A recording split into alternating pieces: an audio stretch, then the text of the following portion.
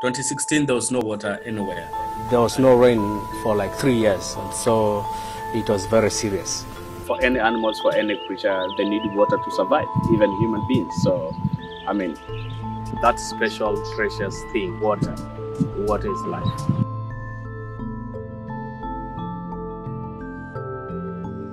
I realized that the animals were dying out of that drought, and there was nowhere they could get water because of the global warming. I'm born in this area of Savo, so I knew how animals sometimes they suffer when there's no water.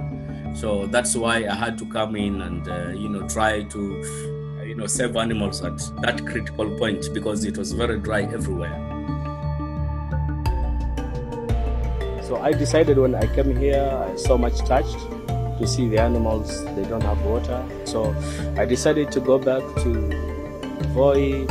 I had a truck out of my money in the pocket, and then I brought water.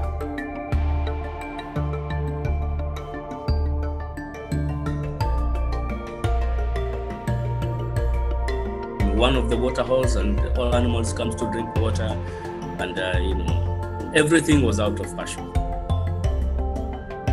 The first day I brought water, I was so much shocked because many animals were coming running for water, and I felt a lot of joy.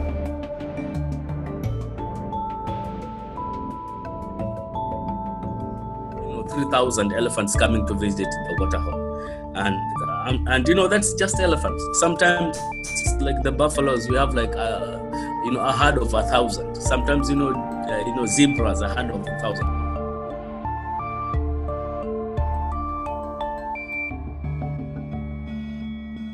We had giraffes coming to drink water.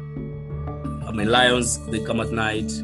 Leopards as well, and also we have impalas, waterbucks. All those small animals. They come there and they drink water. And everything was out of pasture. We are so blessed that we have animals.